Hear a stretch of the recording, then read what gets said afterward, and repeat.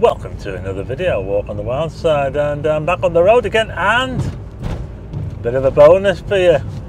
Check this out, we've got the Blackpool Illuminations, a preview. How about this early in the year as well? And I did actually mention in a previous video about the Coronation celebrations, and I think the reason why the illuminations are on, they're lit from Waterloo Road, where I just started, all the way up to Talbot Square, so we get a preview of the illuminations. We're just about to go past the St Chad's Hotel. Can you see that on the right hand side? That's due to be demolished anytime now, the St Chad's Hotel. So a bit of information for you as we go along, and we get a look at a special preview of the Blackpool Illuminations, just going past the Lindeen there. Isn't it amazing?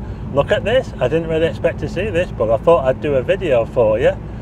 Remember that the Coronation celebrations are happening in Blackpool on Sunday the 7th. So we're going to have a tram parade, 11 heritage trams coming from the Pleasure Beach at 2:15 all the way to the tower, where they'll stop in front of the tower before they continue onwards on the journey. Okay, so we're just going past Manchester Square now, which is where Blackpool got its name, because that's where Spendyke ran into the sea, and because it was a peaty colour water, it was called the Blackpool. It created a black pool. And oh, look at that view of the tower. Doesn't it look awesome?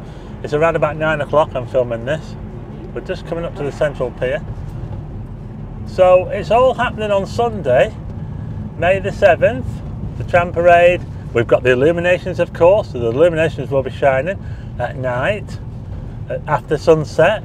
And there's also going to be a light display on the tower, an interactive light display, they say. They're going to have music, they're going to have a stage with music. Oh, it's kicking off in Blackpool. We've got a police car behind us. Look at this. Oh no, it's an ambulance. It's an ambulance. Yeah, so look at this. These are the latest illuminations as well. These ones here look quite fancy, don't they? What do you think? We're just coming up to the tower now, going past the Coral Island there. I thought I'd bring you this little video just to give you a taste of the illuminations. It's early on.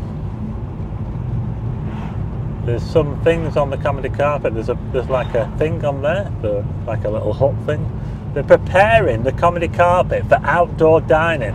It's going to be like a big party. Now I know not everyone's into the Royals and everything, but even if you're not into the Royals, it's probably worth coming to Blackpool at the weekend, particularly on Sunday, just to see the tram parade. I mean, come on, the tram parade, that's going to be something. 11 heritage trams, and you can see here they're still working on the illuminations here.